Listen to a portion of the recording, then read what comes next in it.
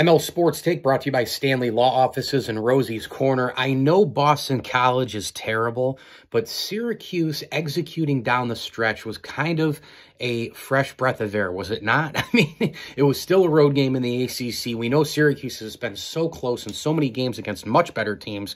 You know, Pitt, Miami, North Carolina, going to Virginia, going down to the stretch, and they just cannot execute. They're just a very poor executing team down the stretch. Jude Mintz, you know, going in, trying to create something that wasn't there. Happened in Miami. He didn't learn his lesson. Was it a play from the baseline? Who knows? Did it again against North Carolina. But Syracuse executed in many, many different areas, and that's the reason they won that game by 9 over BC. Please like this video and subscribe to my channel.